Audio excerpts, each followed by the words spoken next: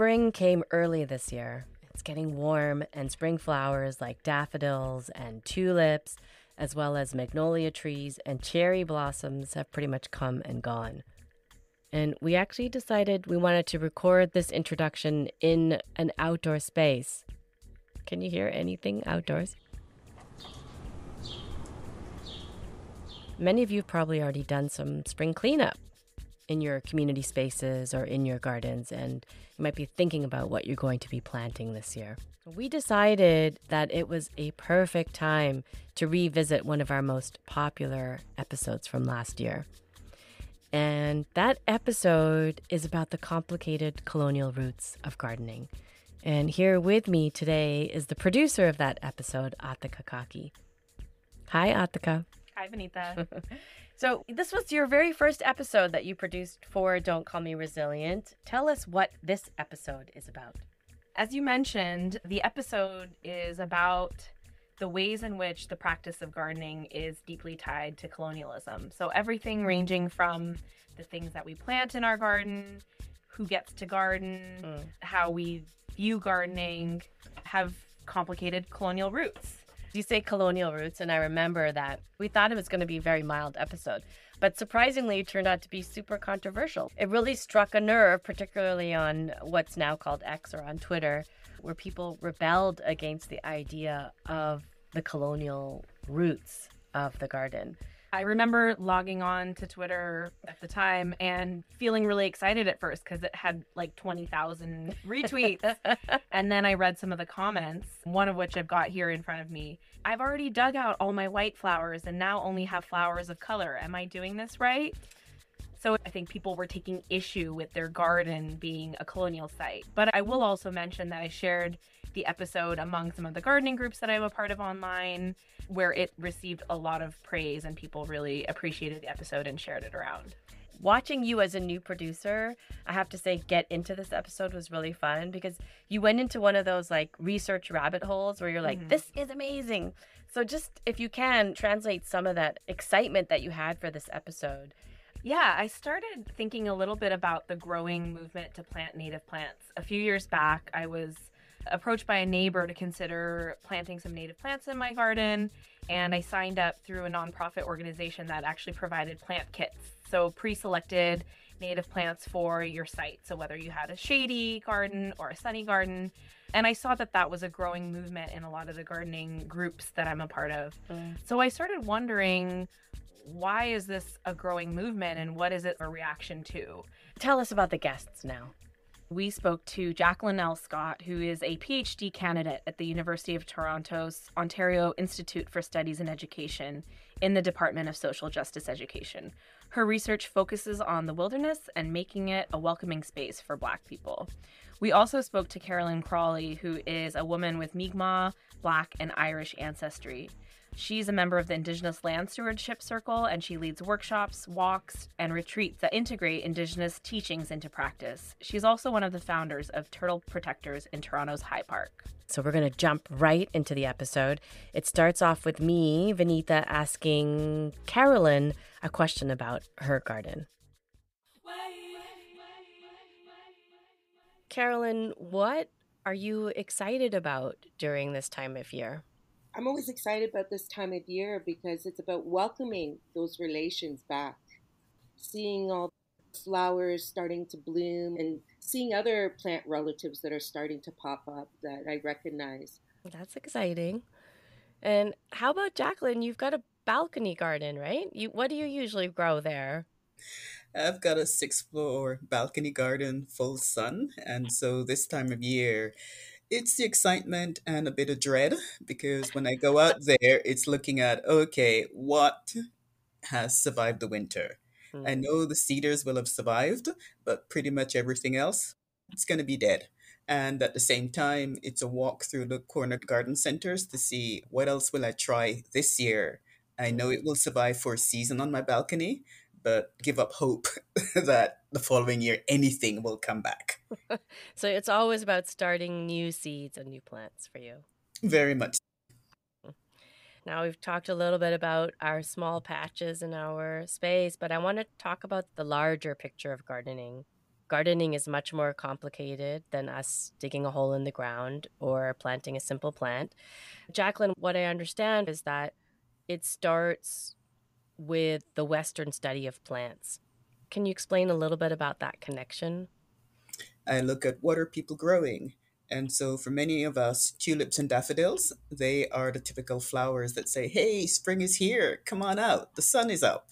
But from another perspective, those tulips and daffodils are also a really good indicator of our complicated relationship with plants from a colonial perspective.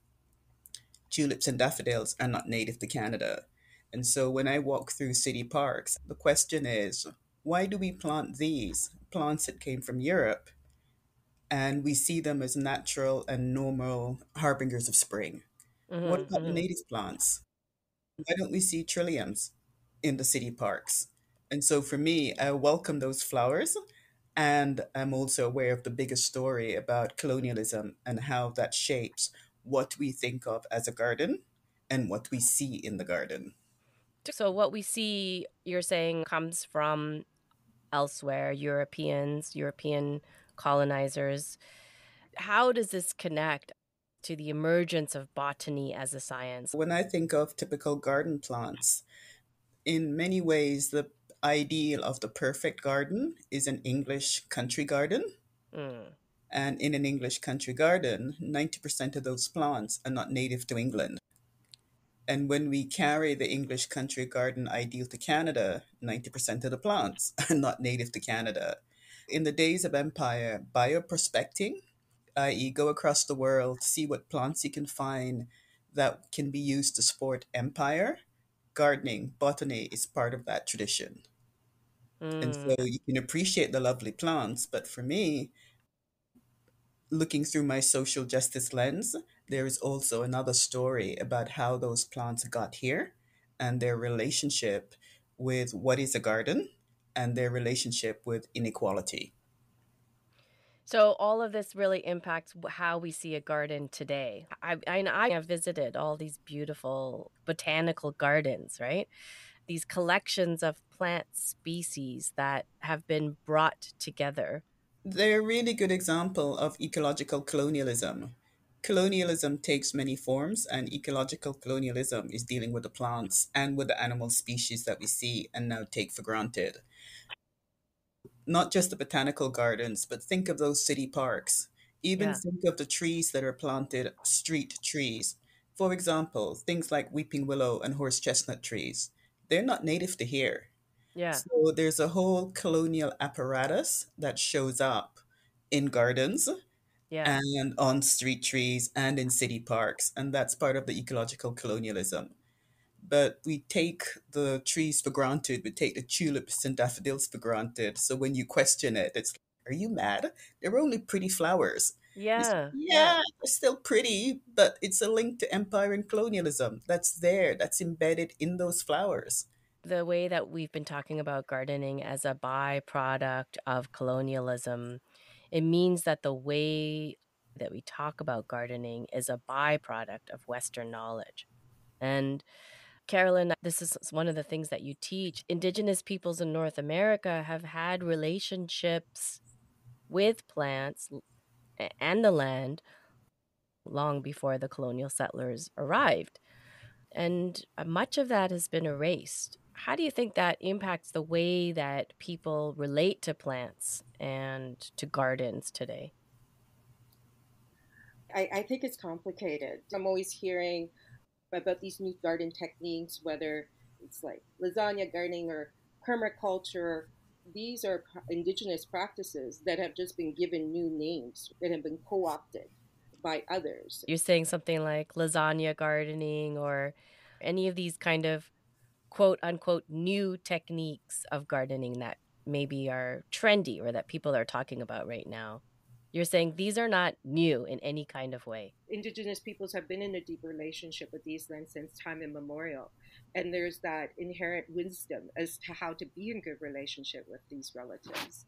And even just when I think about the ways people speak about these relatives in the English language, which is the language of the colonizers. There's Mm. often words that are used to reference these beings that don't exist in Indigenous languages. And so, for example, the word weeds and the words invasive to reference a plant relative. Through teachings that I've received since I was young in my family, that all life is sacred and all life has purpose.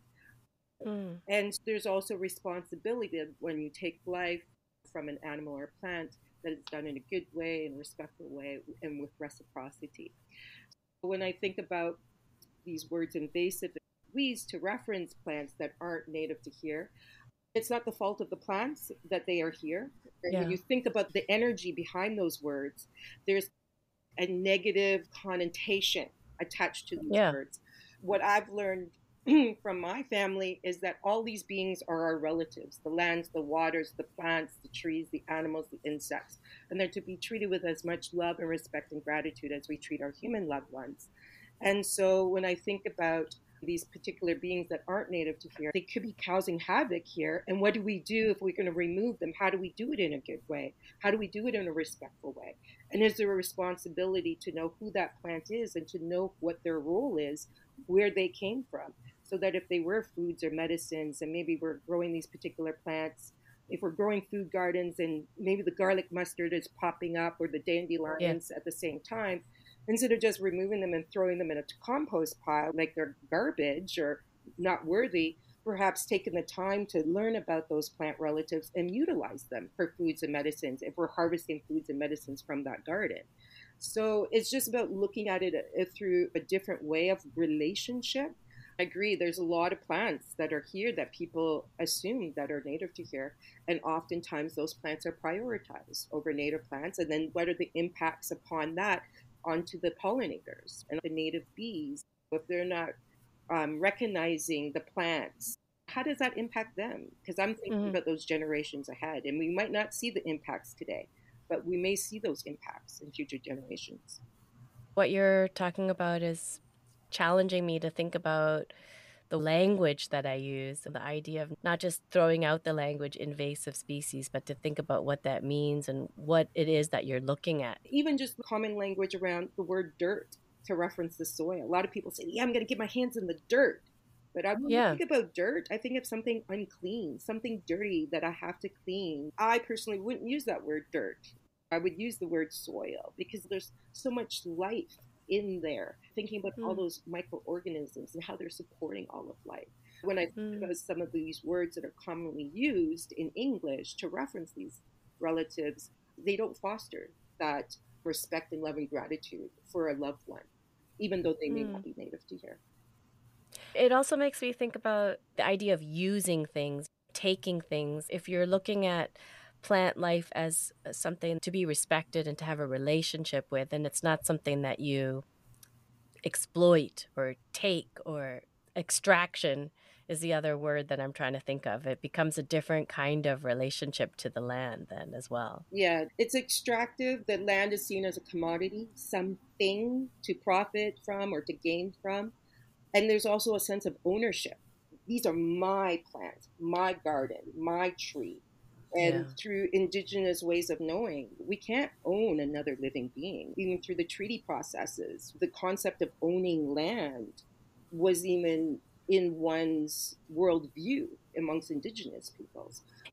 When you were speaking with us earlier, you told a story about Smokey the bear. If you can tell that story, I'd love to hear it again. It's a very common practice amongst Indigenous peoples from coast to coast to burn the lands in the springtime. And that was important for multiple reasons, and depending on the region where you were located. For the region here, on the territory of the Anishinaabeg and the Haudenosaunee, it was to help support the black oak savannas because the acorns were an important food source. And also because those oak trees need the burn in order to germinate. Uh, when you're doing prescribed burns, like when my grandfather did it, it's also to remove all the dry brush. It prevents forest fires by doing that. It also creates opportunity to clear the land and open up the land to make it easier for movement for not only ourselves, but for other animals as well. Mm. So that's a practice, an ancient practice, and there's ceremony that's connected to these practices. But then what happened was there was a campaign in the 50s that started with Smokey the Bear. And it was really a focus on fear and fire suppression. It was intentionally created to protect the lumber industry because they saw the trees as a commodity, something Mm-hmm. to profit from. And so Mm-hmm. they created this campaign to instill fear and to suppress fire. And now we can see the impacts of that fire suppression because now, especially on the West Coast, lots of lands are burning. Right now, Alberta is struggling with a lot of uncontrolled fires that are impacting the lands. I wanted to ask Jacqueline about lawns because we're approaching the long weekend and it's a time when a lot of people start thinking about their lawns and gardens for the first time. But lawns are kind of complicated. Jacqueline? What is grass good for? We grow grass mainly to look at it. And the aesthetic of a front garden full with grass, it's about having a landscape that is very uniform, that we control with a whole ton of pesticides. It is something about fitting into a neighborhood. And so when I see Mm, grass, I see a long, complicated history of our attempt to control nature, but also our attempts to impose a uniformity in terms of the garden aesthetic. This is what we want a garden to look like. mm, The grass is not even native to here, the kind of grass we use. It's a mixture of grass from Africa, from the Caribbean, from Europe. The grass has its roots in colonialism, empire, and trade, and in my part of the world, slavery as well. So we take the plant from across the seas, bring it here, and impose an aesthetic on what we want a garden to look like. uh-huh. And so, from a social justice lens, I asked the question, why do we have to have grass? Why does the front garden have to look like that? And when you think of the city streets and all that money that is poured into mowing the grass, all those pesticides that goes into maintaining the grass, we're maintaining something that is ecologically barren. Why couldn't we replace the grass, especially those narrow strips, with a wildflower garden? Yeah. Wildflower garden that would encourage birds, bees, butterflies, insects, all native to actually have space in the city instead of the boring grass that takes so much effort and we do nothing with it. And it's not that pretty to look at when you have the brown bare patches. And so, grass for me really underlines how colonialism of the ecological form is so embedded in our everyday world. I was smiling when you said brown bear patches because I read an article that described people painting their grass green because of drought in some southern states in the US. The grass is brown. The pressure is, I guess, that much to look a certain way. What was originally there? What is the lawn replacing? You don't grow vegetables, herbs, and fruits because that's lower class. Cabbage Town in Toronto was called Cabbage Town because hungry people planted cabbages in their front yards, and that Mm, was a no. And so the cultural aesthetic that front gardens are meant to be looked at, to be admired. Why can't we plant fruits and vegetables among the flowers? When we plant street trees, why can't we plant fruit trees? When we plant shrubs, why can't we plant berry bearing shrubs?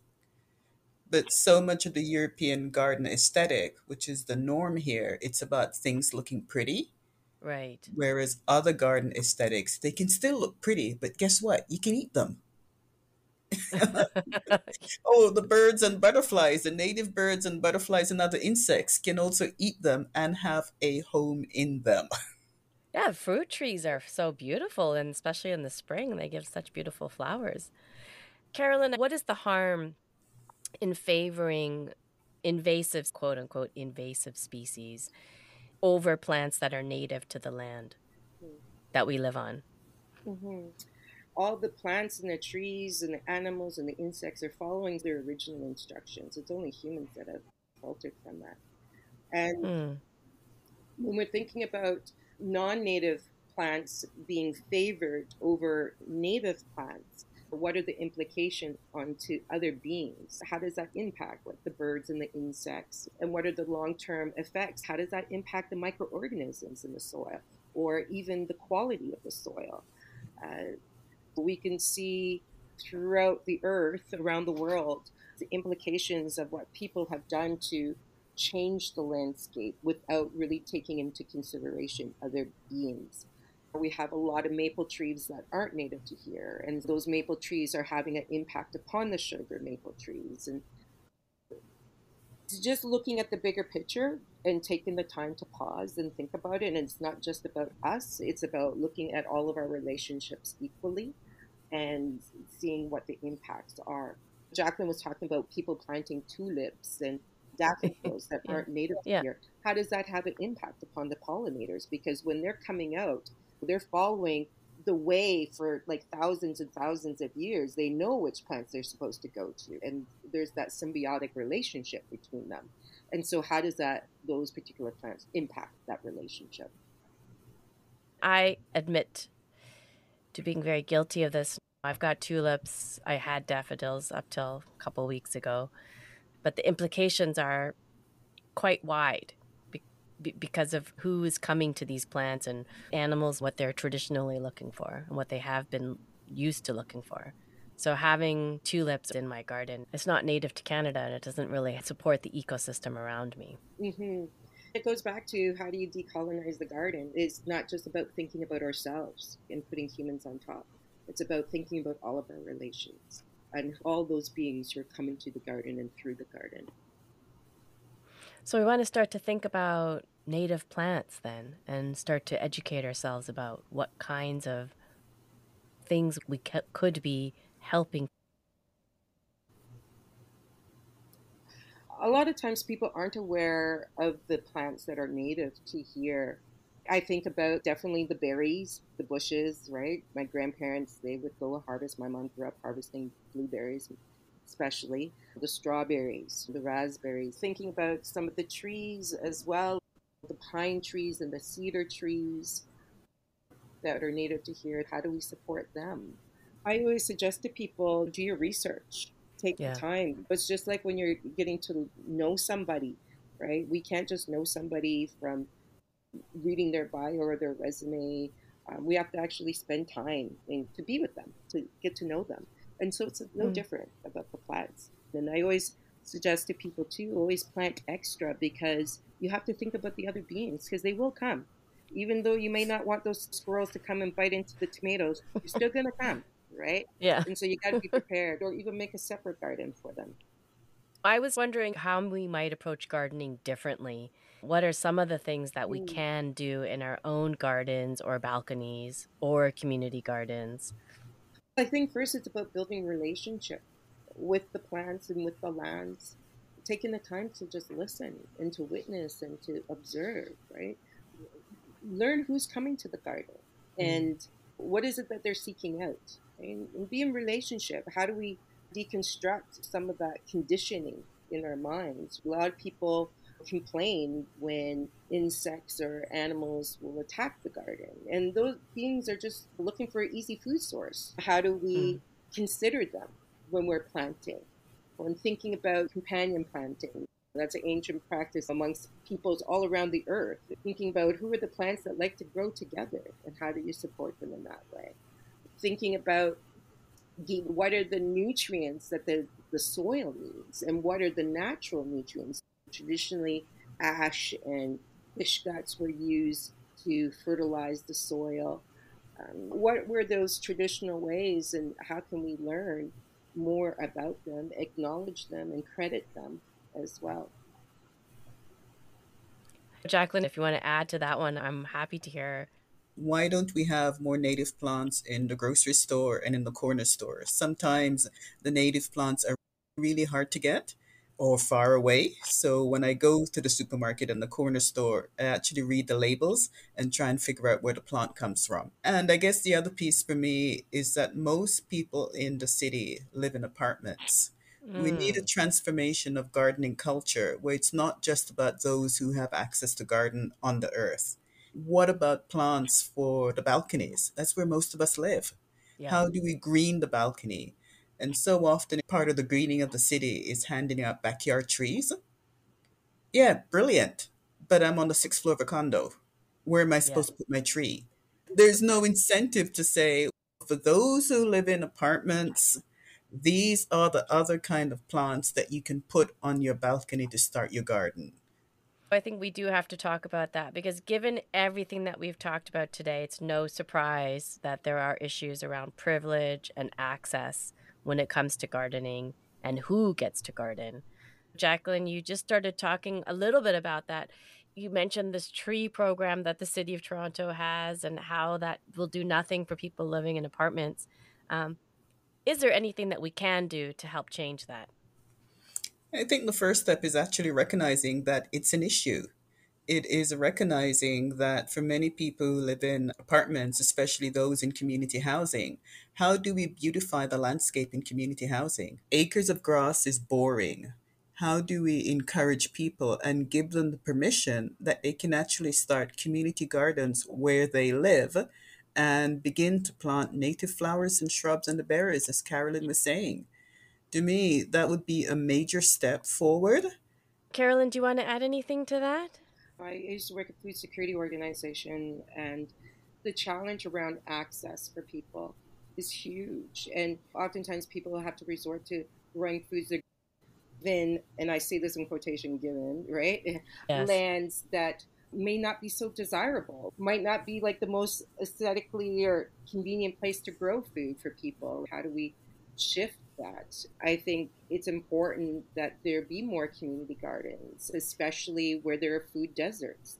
Land is seen as a commodity, and only certain people in society get access. And it's also costly, right? When you think about gardening equipment and all the things that you need, it might Yes. be prohibitive to some people. And then the other part is that not everybody has positive historical experience with gardening. When you think about slavery or when you think about residential schools, it's important that people have an awareness about the colonial history attached to gardens. Do you think that we explained that enough? What do you mean, colonial roots of gardening? It's just pretty and green and makes my summer better. Those who are residential school survivors, many people were forced to garden. So there's that historical context. And so it's Mm. important to be trauma informed in that respect when it comes to the garden. Gardening is absolutely fun, but it's a complex and layered history. Mm-hmm. And not everyone has the freedom to walk into a garden and plant whatever they want to plant. And so it's recognizing some of those histories and how those histories also show up in terms of what we think a garden should look like, how do we actually do the gardening, and the plants that we plant in the garden, and who is doing the labor in the garden. And so, yeah, it's a fun activity, but like everything else in society, gardening consists of a whole series of relationships, and those relationships are typically informed by power. And it's about who has power in the garden, power to include, power to exclude, who Yes. has power to choose the plants. So it's fun, but also complicated. It's funny. It's a totally random story in a way, but my sister did her master's degree in environmental studies back in the 90s. And we lived in the suburbs in Toronto. And she convinced my dad not to mow the lawn. And we got all tickets and tickets. We got citations from the city of Toronto. And my sister would be like, no, this is going to be a wild flower, wild garden. So my dad did listen to her. He's analytical, so he heard what she was saying, but we got a lot of tickets. Mm-hmm. Yeah. And it goes back to what Jacqueline says. Who's the one who's determining what's beautiful? You know what I mean? As Yes. far as aesthetically, right? Why is a wild garden not seen as beautiful compared to a mowed grass? I hope that's changing. I think it is changing because part of the George Floyd effect Mm-hmm. and Mm. also the residential school graves is that it is forcing conversations across many sectors around how does race intersect here? What happens when race enters the room here? And Mm. that includes gardening. And so the push to decolonize the garden, as Carolyn was saying, it's gone from that would be nice to do to, oh, we actually have to start thinking seriously about this. And it also means that garden collections, for example, the Botanical Garden at Kew in London and the Botanical Gardens in New York, are looking at how do we actually decolonize our botanical collections. No, let's talk about the colonial roots of where did these plants come from, how our institutions profited from the genocide and slavery that's associated with these plants. Not everyone is happy with those conversations. There's No, enormous no. backlash in terms of it's just a plant. Why can't you leave it there? But we can't leave it there because we are still living with the legacies of the genocide and the wake of slavery. And that includes those things show up in gardening as well. That's profound. It's why can't we leave it there? Or maybe we can leave it there, but we can't leave it there without talking about it. Thank you so much for being here. It's been a real pleasure, and I learned a lot from hearing both of you. Thank you. And And nice to meet you, yeah, Jacqueline. yeah, nice to meet you, Carolyn. That's it for this episode of Don't Call Me Resilient. If you have comments about the colonial roots of gardening or questions about your plants, you can reach the team at dcmr@theconversation.com. And be sure to follow us on Instagram at Don't Call Me Resilient Podcast. There's also a resource list you can check out in our show notes at theconversation.com. Don't Call Me Resilient is a production of The Conversation. The series is produced and hosted by me, Vinitha Srivastava. Our associate producer is Atika Kaki. Krish Dinesh Kumar does our sound design and mixing. This episode was originally mixed by Rematula Sheikh. Our consulting producer is Jennifer Morose. Lisa Verano is the managing editor of The Conversation Canada, and Scott White is the CEO. Zaki Ibrahim wrote and performed the music we use on the podcast, and that track is called Something in the Water.